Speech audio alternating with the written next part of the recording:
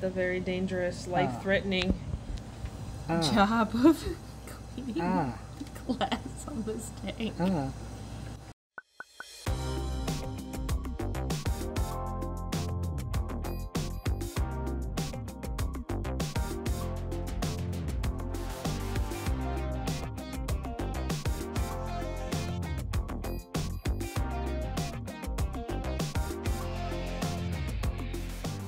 Hello and welcome back to Creative Pet Keeping. In today's video we are going to talk about my favorite fish of all times. Look at this cute little face. This is the Lamprologus ocellatus gold, and I have two pairs living in a 20-gallon long, which is planted with a little rockscape in the middle, which is kind of their safety no-go zone, but also serves as a visual barrier. One of the really nifty things about these fish is they are shell dwellers, which means that they live inside of shells. Not only do they use them as a safe place to hide, but they will also lay their eggs and raise their fry inside. Now, like most shell-dwelling species, because there are a couple different varieties, they love to dig, and their particular favorite unique digging style is using their entire body to move sand and bury their shells over time. You would think that a lot of the shell dwellers would pretty much be the same. Little tiny nano dwarf fish that likes to dig, lives in shells, bam, that's it. But they're actually quite different and quite unique when you really compare all the different varieties, which is why I really wanted to highlight how awesome the Lamprologus ocellatus gold is. So let's talk about the tank. Now, they live in a 20-gallon long. There's two pairs in here, two males, two females.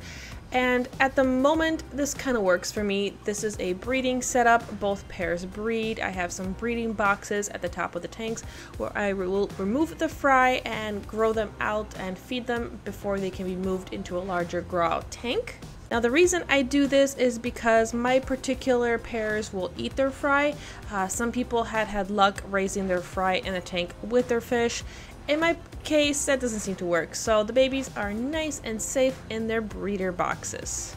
One of the things I do to manage aggression in this tank is I will actually once a month remove some of the shells. I try to first observe and see which ones they're using so I don't disturb the shells that they're actually utilizing for spawning. But the bonus shells, I'll use a little net to remove them just so I don't get bit. And then I'll plop them back in there once I dump all the sand out, and this kind of resets the tank in a sense that the male now has to bury all the shells, so it kind of preoccupies him, so he has something to do so he doesn't have to fight the other male or harass the females. I think that these fish are a good species only tank because for the most part they will try to murder anybody else that is in their territory.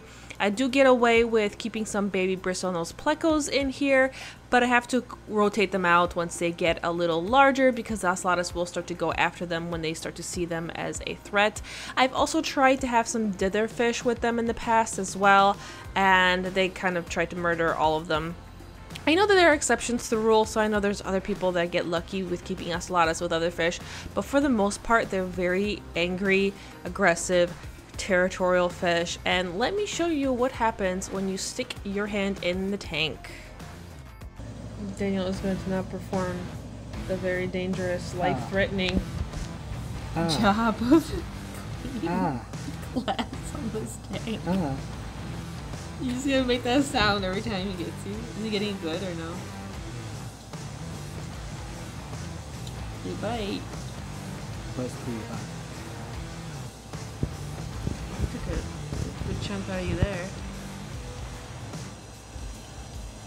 So mean. They're actually being fairly reasonable. More than usual.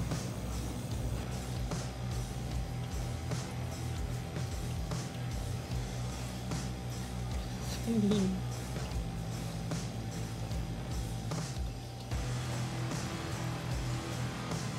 Oh. He got you real good.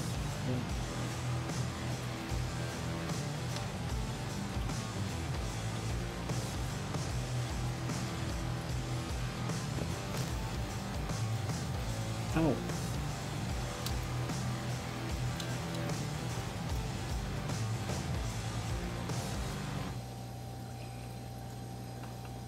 You would think that by now I would have gotten a glass scraper that has a little handle so I don't get bit by these guys. One of those days I will. But it was kind of satisfying to see Daniel get bit because that's usually me getting bit. And by now I actually figured out a technique to try to avoid getting bit. And I can definitely make a video about that in the future if that is something you are interested in.